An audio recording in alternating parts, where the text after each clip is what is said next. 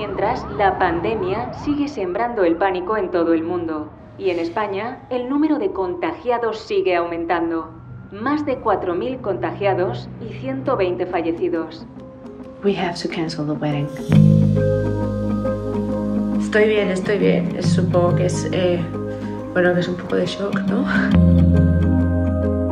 I'm just going to get a cup of coffee. Look, it's not safe. We're in the middle of a pandemic. Do you know what that means? So what's for dinner? She got here just in time for the cancellation. I don't know, Spanish holiday in our apartment, I guess. ¿Pero qué haces, cabrón? Andrea, relájate. What are you gonna do about your mom? Putting her on a flight right now is crazy. She's high risk.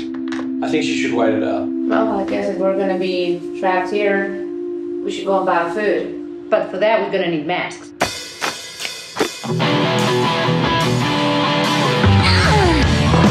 La duda me rompe.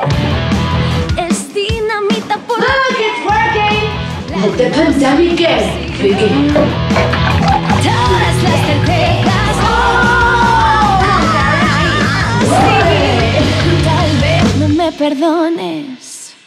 I feel useless. Standing there clapping while people are dying.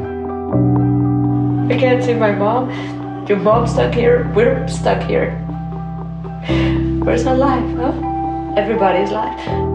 It happens to be that your mom is always here, so it's quite impossible to have any privacy between us. Again? Really? With Mum? I'm fucking sick of this shit. I told you that the travel agent is on it. She'll go when she can. Yeah, and apparently you'll be going with her, huh?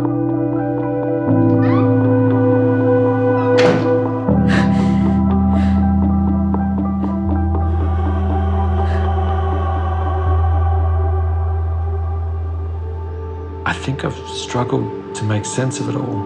Cancelling the wedding, being locked down, losing our jobs, being surrounded by all this sadness and death, but also joy and love. Yet we struggle, and I think that's okay. I think we all have.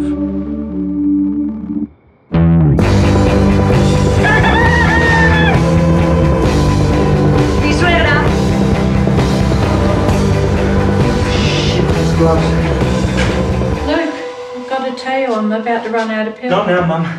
I'm sorry. And stay in your room until we're back, okay?